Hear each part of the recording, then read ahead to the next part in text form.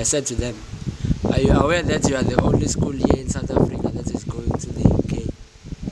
So you might not only be standing for South Africa or for Mandela School of Science, you might be standing for Africa. So they said, Joe, sir, are you serious? Most of them come from places where they've never been taught some of the things. And even in the chapters that they've been taught in, they've not been taught in the proper language, so we had to adjust them according to the language as well as the proper content for them.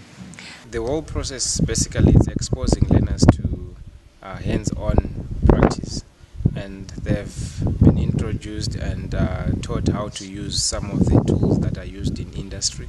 These learners learn a lot from the project, from design to assembly to the working of the car.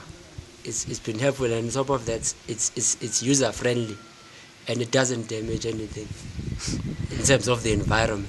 The idea of building a car, the idea of driving a car it's quite interesting, and it just brings excitement and interest in the whole engineering field into these learners.